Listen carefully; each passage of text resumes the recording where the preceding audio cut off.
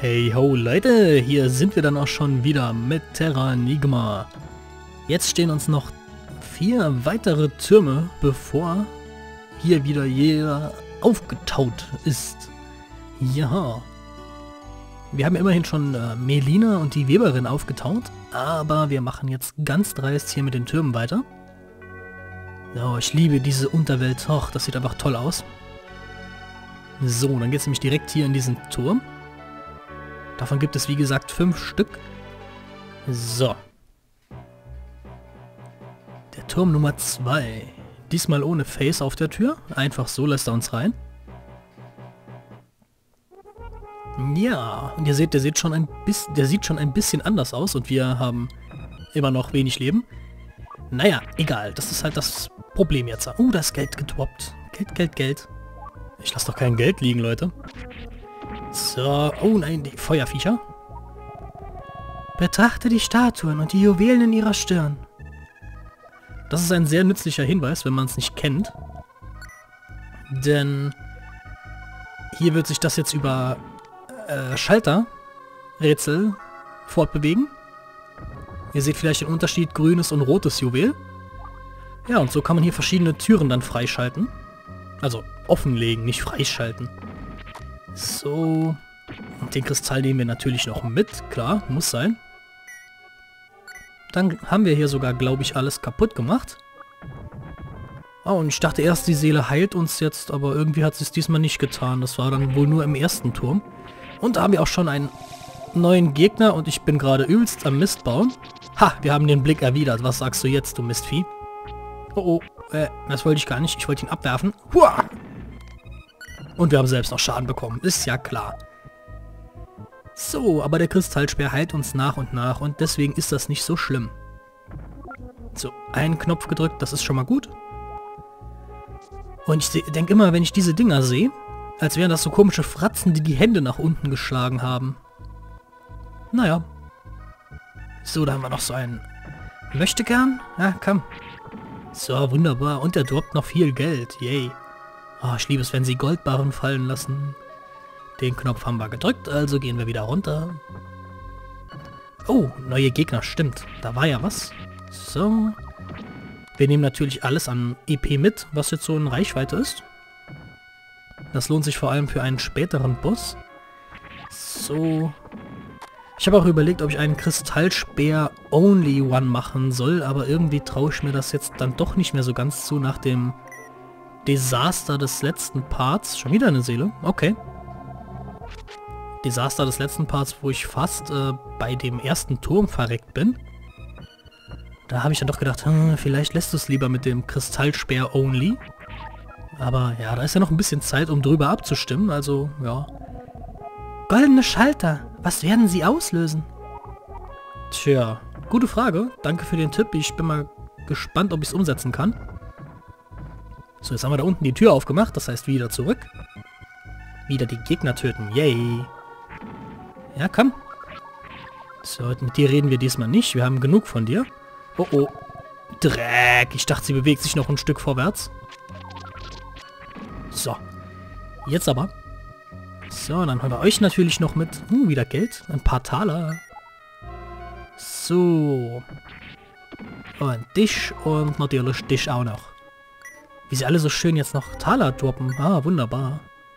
Und die Leben sind wieder voll. Yay. Wir schießen jetzt keine Blitze wie Link mit seinem Epic-Schwert, aber naja. Fail? Habe ich gerade irgendwas verpasst? Ja, klar. Hier hoch, genau. Na, das war jetzt wieder wunderbar. Typisch, ich kenne das Spiel auswendig, bla bla bla. Upsa. Nein, du wirst uns nicht verdingsen. Das kann man übrigens zurückschleudern, wenn man den da macht. Den normalen Angriff.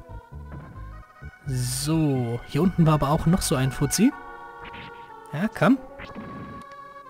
Oh yeah, einmal her mit dem Geld. Wobei es langsam mal Zeit wäre für ein Level-Up, oder? Ich meine, wir haben jetzt schon ganz schön viele Gegner getötet. Wir könnten zwar nachgucken, aber das muss jetzt nicht unbedingt sein. So, und nochmal. So. Und dann müssen wir jetzt die verschiedenen Schalter drücken und immer die Statuen mit den roten Juwelen finden. Nein, nein, nein, nein, nein. Ah, schön rumgerannt und dann, au, dort getroffen worden. Hey, bleib da. So. Ne, komm schon. Ja, elegant ausgewichen, um in den anderen Feuerball reinzurennen. So bin ich halt. Oh. Ah, wir haben doch einen Blitzstich gemacht. Mhm. So, Level up, wunderbar. Level 4. KP steigt um 8, okay. Ist doch nicht wahr, ich krieg hier nur KP dabei. Ah, ich will mehr Stärke dabei kriegen. So. Für die reicht das natürlich allemal, aber trotzdem. So, jetzt haben wir hier in der Mitte wieder einen Gang aufgedingst. Freigeschaltet, so. Und das hier ist jetzt auch ganz lustig, denn wir müssen diese wieder mal roten Kristalldingsies verschieben in eine richtige Richtung, die ich jetzt nicht weiß. Und wenn wir eine falsche verschieben, dann passiert Folgendes. Moment, in die falsche Richtung. So, dann spawnen nämlich überall diese lustigen Hobas. Was gar nicht so schlimm ist, denn es gibt ja gut EP und ein bisschen Geld.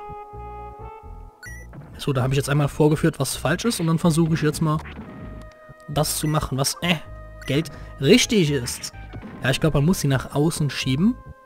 So, und wenn man sie halt eben in die falsche Richtung schiebt, passiert das. Ah, komm schon. Na los. Böser Hubber. Ah, wie sie alle Geld droppen. Wie sie alle Geld droppen, ne? Ja, kann. Ah, immer hier damit. Ja.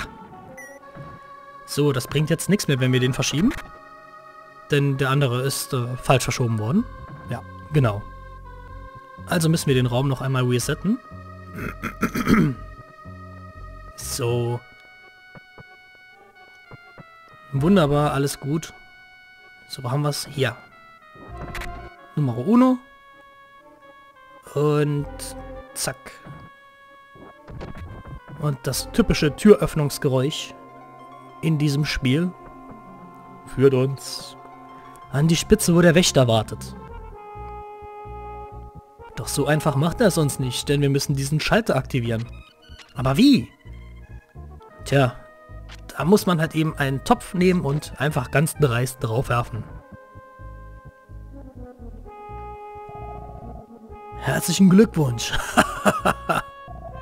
So soll es sein. Tritt ein.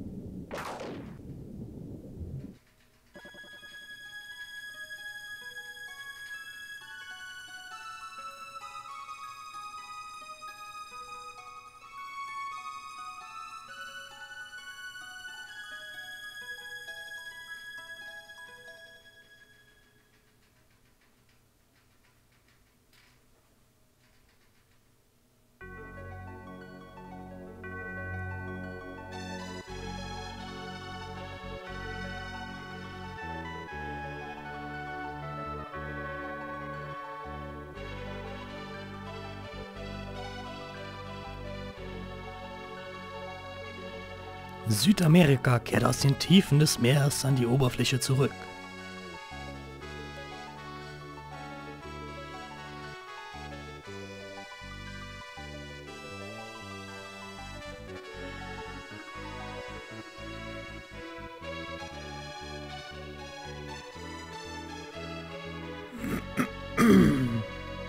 Ja, und da wären wir dann auch jetzt wieder. Da haben wir schon die nächsten Leute befreit, natürlich mehr als jetzt angezeigt wurden. Und einen weiteren Kontinent scheinbar zurück an die Oberfläche gebracht. So. Und dann seht ihr auch schon ein weiterer Turm, dem wir uns widmen werden. Das ist dann der Nummer 3. Genau. Haha. Mein episches Wissen langt bis zum 3. Turm. Muhaha. Schauen wir mal, was uns dort erwarten wird. Oh, das ist ja wie ein roter Teppich, der für uns ausgelegt wird. Ja, und jetzt müssen wir das Springen aktiv nutzen. Und das war zu weit. Ich glaube, das mache ich jedes Mal genauso. Einfach ein bisschen zu weit springen. Oh. Ah, jetzt haben wir zu spät Was? Du lebst immer noch? Mist. Ich sollte aufhören, die Gegner zu unterschätzen. So, da ging es da lang. Ah, geh weg, du Bubba, Hubba, Bubba, Bubba. Ah, so. Was haben wir denn hier? Noch ein Gegner? Okay. Und das war's. Dreck. Da habe ich wohl was vergessen. Was mache ich? Oh Mann. Ein Wunder, dass ich aber gerade nicht runtergesprungen bin. Ja, dann müssen wir mal kurz wieder rausgehen. Ich weiß nicht, ob die Dinger von selbst... Wir hätten auch einfach runtergehen können, den anderen Weg. Hua! Das war zu spät vom Springen her. Naja. So, und jetzt... Nein! Du blödes Mistding! Komm her! Ich mag dich nicht, so? Gibt's ja nicht. Die roten Hubbers, die sind echt... doof. So. Gehen wir mal zuerst hier runter. Da gibt es nämlich noch einen Kristall, wenn ich mich richtig erinnere. Entschuldigung. So.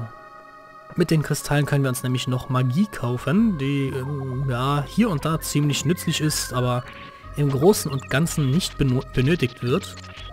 Komm her, dann blitz ich dich Reichweite. So. Ja, du auch? Aua. Ja, bleib da, roll dich nicht weg. Dreh dich nicht um, aua. Egal. Wir regenerieren das wieder durch den Kristallspeer. Hopp. So. So, wunderbar. An diese Truhe kommt ihr leichter, als ihr denken mögt. Einfach hier ganz dreist durchrennen. So. Und das passiert mir auch jedes Mal. Oh Mann. So, einmal das und dann glücklich sein, dass man 2 Hubbers auf einmal getötet hat. Und hier kann man nicht drüber springen, auch wenn ich es jedes Mal probiere. Das habe ich mir... Au! Habe ich mir als Ziel gesetzt, es diesmal nicht zu probieren. Und das ist eins... Boah! Der lustigeren Rätsel. Da muss man die Plattform richtig stoppen, um sich eine Brücke zu bauen. So... Das war Fail, die hätte können so stehen bleiben. Das war nochmal Fail. Jetzt aber so. Mann, Mann, Mann, Mann. So, jetzt sind wir aber alle glücklich, denn jetzt können wir hier schräg rübergehen. Ja, wunderbar. So, und der Weg wird versperrt für etwaige Verfolger. Kann man drüber springen? Nein, kann man nicht. Au! Och, au! Boah, ich bin ein Genie, oder? So, das da ist jetzt ein... komm her. Ich bin zu gierig. So. Ein Vieh, das kann man nur mit dem Funkenflug, aber am besten mit dem Drehangriff, mit diesem hier, vernichten. Komm her. Ach, komm schon. Ich will nicht in dich reinrennen, wie vorher. Ach, dann so, okay. Das ist aber knapp. So. Ich könnte wieder ein Level-Up vertragen. Wie wär's, Hubba, Freundchen? Na dann. Jetzt kommen wieder die Freunde. Ja, gehst du weg. Wieder die Freunde. Ich sollte nicht so gierig sein mit den... Hui, das war knapp. Nein, ich habe den Angriff nicht rausbekommen. Wir sind wieder auf 13 HP. Das sollte ein kleiner Puffer sein. Da ist er ja. Ja, komm, man mach. So, und... Sehr schön. So, den holen wir auch gleich mit. Den haben wir mit einem umgehauen. Sehr schön. Na, wie jetzt gar kein Geld mehr gefallen gelassen wird. Schade. Naja. Gehen wir mal durch diese seltsame Tür in den nächsten Raum. Nein, da ist wieder so ein... Nein! So ein Magier. So, was haben wir denn? Da ist natürlich noch einer. Nein, nein, nein! Nein! Friss eine Kartoffel! Nein! Hör auf mich zu lähmen! Du Drecksau. Ja. Komm her. So. Da, dauerhaft hier gelähmt. Ja, ich kann sowas. Das war sehr knapp, aber ich kann's. Rick erhält Traumsiegel. Oh, das Traumsiegel. Das ist sehr... falscher Knopf. Naja. Egal. Das Traumsiegel. Möchtest du das anwählen? Nein, eigentlich wollte ich mir das angucken. Das war der falsche Knopf.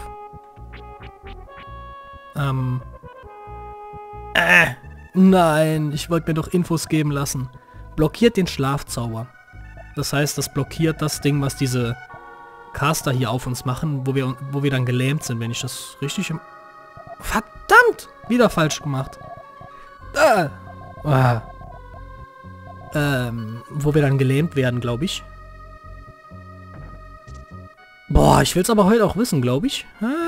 So. Mann, Mann, Mann, Mann. Ich leg's aber auch drauf. Aua, aua, aua, aua, aua. Drauf an. Na, ich war schon mal besser in dem Spiel. Ich merke gerade, ich habe es zu lange nicht mehr gespielt.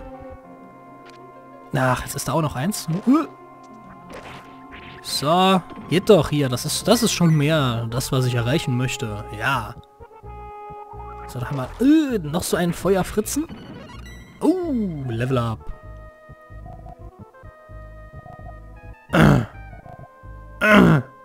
Oh, das ist doch nicht wahr. Ich habe aber auch echt unschöne Level-Ups bisher. Immer nur +1, außer beim ersten Level-Up, glaube ich. Naja. Nicht runterspringen. Kristall einsacken. So. Haben wir hier noch was? Nein. So. Und dann geht's jetzt hier an die Action. Einfach mal 2 Schalter drücken. Und dann kommt eine kleine Ladung Hubbers. Au, Mist. Jetzt wollte ich die so schön von links nach rechts säbeln? Weiß ich nicht mehr. Umnieten. So. Und dann das. Ach, jetzt habe ich sogar Geld verloren. So, wo sind wir denn jetzt? Was hast du jetzt wieder vor uns hier in dem Turm parat? Da ist die Tür. Und wir können noch nicht hinein. Warum? Was ist hier los? Die Stimme des Wächters ertönt. Du hast wirklich großen Mut. Willst du hinein, so bestehe diese Prüfung. Tut mir leid, Leute, für die Räusperei hier. Und da muss man immer den richtigen treffen. Schattenmagier war ein Trugbild. Lass dich treffen. Ey, ach man. Jetzt hätte das Schlafsiegel durchaus Effekt. So.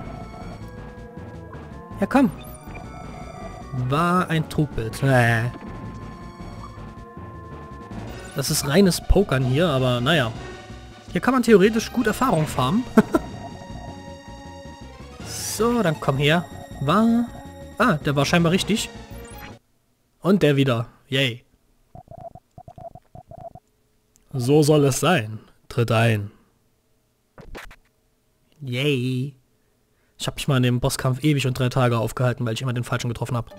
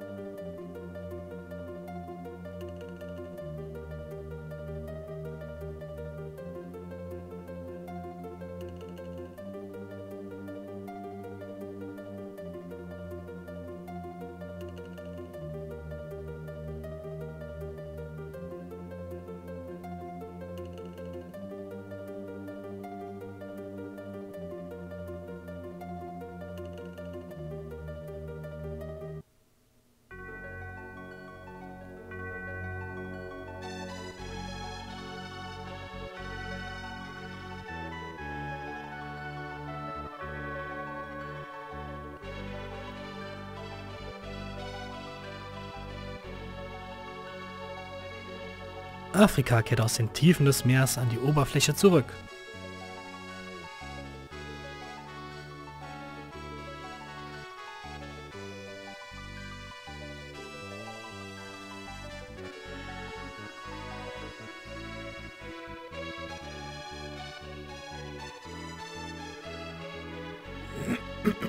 Ja, da bin ich dann auch wieder. Habt ihr euch mal den Mond genauer angeschaut? Ich finde immer, der sieht ein bisschen aus wie so ein Gesicht. Die zwei großen Krater rechts oben sind die Augen, dann die zwei kleinen Löcher die Nase und dieser runde Mund auch, da halt das Runde, dann darunter wieder der Mund. Ich weiß noch nicht, wie ich das interpretieren soll, aber für mich sieht das immer so gewollt nach einem Mund aus und hier wären wir schon in Turm 4, wo uns der Wächter diesmal sogar erwartet. Ich bin erstaunt, dich zu sehen. Die Worte werden von einem leisen Kichern begleitet, okay.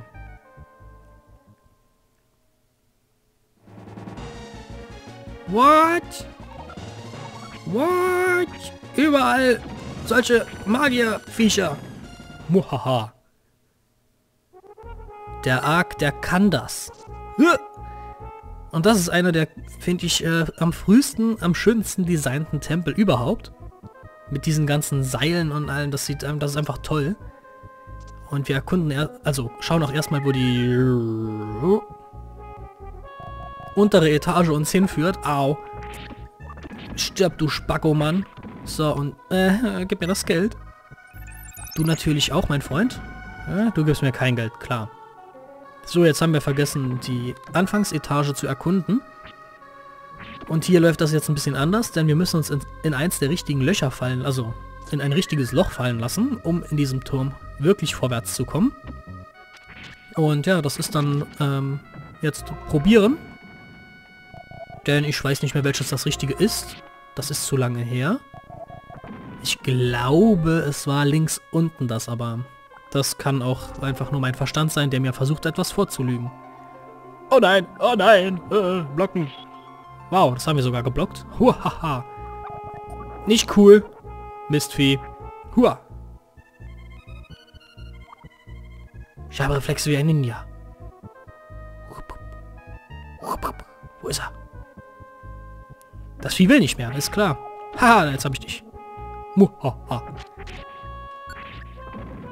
Nun ja, wie gesagt, ein sehr schöner Tempel. Guckt euch die ganzen Pfeiler an mit diesen Gesichtern drauf. Ach ja. Und was? Die leben noch? Oh Mann, ich dachte, ein Hit reicht. Und er ist auch relativ verwirrend aufgebaut, muss man wirklich zugeben. Das war, glaube ich, der erste Tempel, wo ich hier und da mal den Spieleberater angeschaut habe damals, als ich, keine Ahnung, so ein kleiner Stumpen war. Nein, das mögliche Geld. Und ja, hier muss man sich wirklich genau umschauen und die verschiedenen Wege mal probieren. Ja, jetzt sind wir wieder in der Etage, wo wir uns runterfallen lassen können. Ah, komm, geh kaputt. Komm schon. Komm her. Yay. Oh, aber das hat uns zu einem Kristall geführt. Immerhin, ne? Ja. So, wo geht's denn jetzt noch lang? Hier links war auch noch was. Ein Wächter, ist klar. Und den haben wir direkt weggenatzt. Du drehst dich nicht rechtzeitig um, mein Freund. Und 44 Taler, immerhin. Ah, jetzt haben wir schon 601 Taler. Ich weiß jetzt gar nicht mehr, ob das schon viel oder wenig ist. Ich denke mal, das ist durchschnittlich. Ah ja, wie gut, dass ich die Playlist-Bewertung gemacht habe. Sonst hätte ich das vielleicht noch länger rausgezögert. So, da erscheint doch bestimmt, So. Das war noch einer. Oder nochmal der. Dieser Drecksack. Ein bisschen Feuer löschen. Wir sind Ark, der Feuerwehrmann. Und wir nehmen... Boah, das war knapp. Verdammt. Das falsche Seil. Hüpf. So, ja, das können wir aber auch nur, weil wir den tollen Speer haben. Können wir eigentlich auf dem Seil springen? Ja, ich will es jetzt nicht testen. Ich will nicht wieder runter in den Raum fallen. So. Yeah. Ah, den kriegen wir noch. Ha.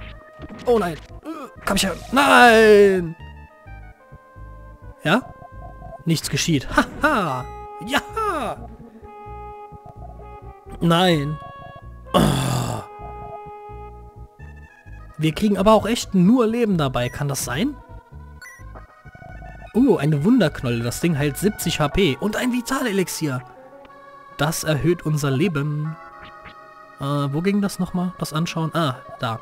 Erhöht die KP und das Ding heilt 70 Kraftpunkte. Ja, komm her, du lecker Flasche.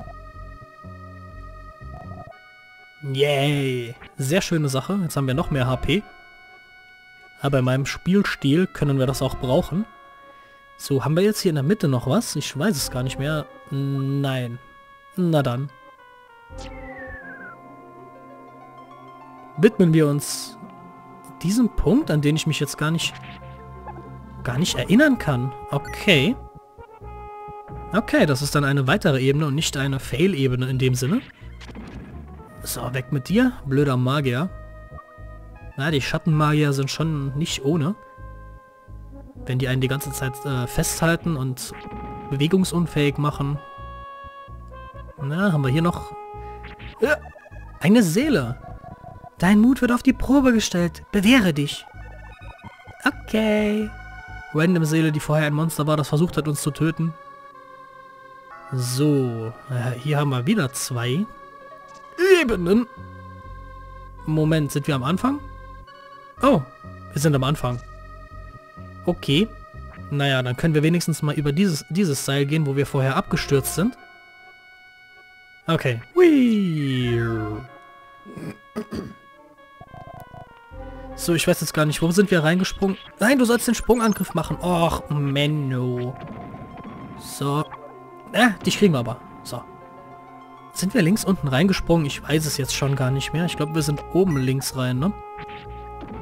Na, dann fangen wir jetzt mal mit unten rechts an, so. Nicht, dass ich noch einen Kristall oder sowas vergesse. Zack. Ah ja, die Zeit, wo die guten alten Helden noch keinen Fallschaden bekommen haben. Ich meine, in Secret of Mana reist man ja auch mit Kanonen quer übers ganze Land, schlägt ein und nicht mal Kopfschmerzen sind da Begleiterscheinungen. Oh, ist schon creepy, wie die Statuen einen angrinsen. Hey! Mistvieh. So. Oh, hier könnten wir uns jetzt fallen lassen. Das machen wir aber noch nicht. Ich weiß auch gar nicht, ob wir das machen müssen. Nein. So. Au. Das war ein Fail-Blitzstich. Kein Geld. Okay. So, und hier ist etwas ganz Wichtiges. Der Kristallfaden.